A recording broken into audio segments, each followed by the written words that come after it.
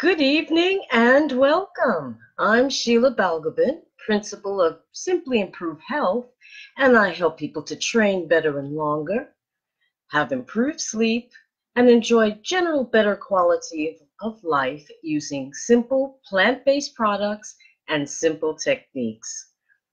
Tonight, as you can see, dressed as comfortably as I can be in the heat, but I'm not complaining because we seldom get such glorious weather in the UK during the summer. So I just take showers and keep as cool as I can. Though I have to admit, it's a bit difficult finding where to put my microphone when I'm wearing this little bit of clothing. But never mind. But my subject this evening takes a look at the natural world and or a piece of the natural world and what it can teach us. And this particular lesson comes from spiders. Now, I have to explain. I said that being that I live in a ground floor apartment with a patio and greenery all around, spiders have a tendency to come in and visit. Most of the time, I just capture them and put them back outside. I'm not squeamish about bugs. But there is one particular spider that's very large, very has very large eyes, and you can visibly tell when it's looking at you. Anyway, from time to time, this particular spider appears, and I always ask her. I assume it's a female, but I don't know. But in any case, I ask her, what's the message that she has for me? In Native American traditions in the Southwest, one of the creation stories talks about Grandmother Spider and how Grandmother Spider weaves the world that we know and experience in her web. You know, we're all part of Grandmother Spider's web. And that's the actual subject. Oi, Sandra! That's the subject of my talk today, is what we can learn from spiders. Now, some people say, ugh, spiders, 6 legs, horrible things, and they're poisonous and they can bite you and blah, blah, blah. And yes, that's all true. But on a larger scale, spiders do something that's very emblematic of what our life should be like. I mean, we're on the World Wide Web. The reason why you can see me is because we're on the World Wide Web, like a spider web, stretching out in all directions. And that's the lesson of Grandmother Spider, is that we are all connected. Even before we had the internet, we had telephones. Before we had the telephone, we had telegraphs. Before we had telegraphs, we had letters. So we have always been trying to connect with one another in one way or another. So spider has a tendency to appear usually in my bathroom. People say, it's just the water, or they come up the pipes, and that's true too. But this particular spider, I've come to recognize her as an individual, and she's particularly big. She's about that big, and like I said, you can see her eyes. I can actually see when she's looking at me, and every time she has appeared, there has been it's been a reminder of the web, the connection with others, and to seek out those connections because it's important. And as human beings, we are communal creatures. We live in community. We don't thrive in isolation. Take a baby, a newborn child, and don't hold it and let it feel that it's being surrounded and contained. It won't thrive, and it may even die. So we, by nature, are hardwired to live in community with one another. And that's the lesson of Grandmother Spider, is that we live in connection and we are connected by the web of life. Never mind www. but by the web of life. We're all living, sentient creatures.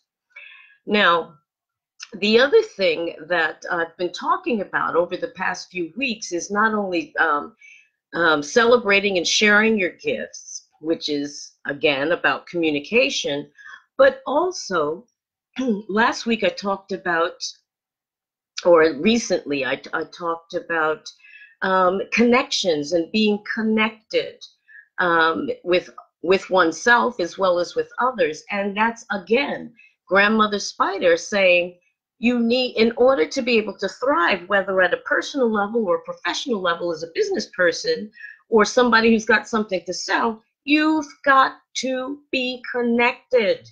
You have to make use of the connections that you have in order to be able to move forward. So, you know, a lowly spider can teach us quite a lot, quite frankly, in terms of remembering that when you touch one thread of the web, it's going to correspond and ripple across to the other side of the web where the spider is actually sitting. So if you're not connected, if you're not receiving the signals that people are sending to you, your web is full of holes. It's not doing its job and connecting you to others. Now, the other thing I've been talking about is last week I mentioned that I turned my desk around because I was wanted to change the flow of energy in my home so that more abundance flowed through it. Now, I told you that I did that, and 24 hours into that, I was on my live, and people were coming out of the woodwork contacting me, and it's still going on. The connections are growing and growing and growing. So, you know, and I'm checking through, who are these people that are connecting with me? They're like friends of friends of friends of friends of friends. So I don't know them directly, and they're coming from all over. I was talking to somebody from South Africa, somebody from Zimbabwe, somebody from Romania, somebody from Israel, Australia. I mean, it's just been absolutely off the hook. It's amazing. But I said, you know, I put out to the universe that I wanted to be more connected, not only to grow my business, but to grow my knowledge, my awareness, my friendships with other people in other places, and learn what they have to say. So my web is being extended and reaching further and further across the planet. And that's the upside of this wonderful World Wide Web that we use and don't think twice about every day. You know, there was a time when it took months for correspondence to come from Australia to the UK, or from the US to Europe somewhere. Months, not days, months. So it's important to remember that, like Grandmother Spider, we need to make use of our web, like right now I'm talking to you on a web, and connect with other people, because that is the way we are seen. If there's no one to reflect back to us, it's almost as if we're invisible, that we don't exist. Remember, I used that analogy the other day that if a tree falls in the forest and no one is there to hear it, does it make noise? It's the observation, the seeing, that makes it real. So if we're not being seen by other people, in a sense, we're almost unreal. I mean, not literally, but in a sense, we're invisible, because we don't have that other to reflect back to us, and so that we can see not only what they see, but who we are, because they're only reflecting back what they get from us.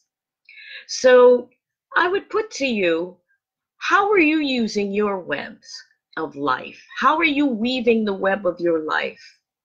Are you expanding your web and capturing as many, well, not flies, but capturing as many contacts and good contacts. I don't mean just, my 1,000 closest Facebook friends. I mean genuine and real and substantial relationships that will sustain you through part or maybe even all of your life. I challenge you to look at how you're weaving the web of your life, whether you're talking about an online life, a direct life where you're talking with people and being around people directly, or building a business. It's all about relationships. It's all about connections.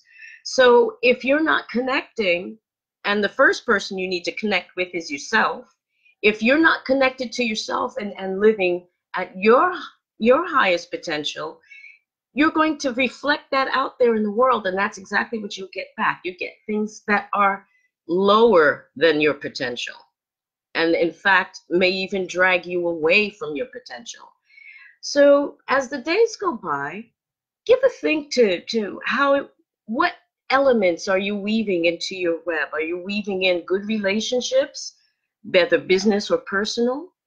Are you weaving a good relationship with yourself by constantly looking within and polishing the rough diamond that you are?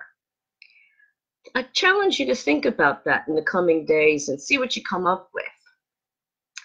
And that's my thoughts for the day. It's really hot. And ladies, if you haven't taken advantage of these 48 hours between World Cup matches and you're not into football, I don't know what to say. Take advantage. I gave you some tips to follow if you're not into football and would like some other things to do. I said watch a couple of my lives ago for the World Cup widows. But if you're panting like like your other half for the football to start, you've only got 24 hours to go. Thanks so much for watching and joining. I hope you found that what I've said of value, and if you've had, send me some love hearts or thumbs up or wow or leave a comment. I'm always happy to receive your comments, and I will respond. Have a great evening and weekend, and I'll see you again soon. Thanks for watching and take care. Bye-bye.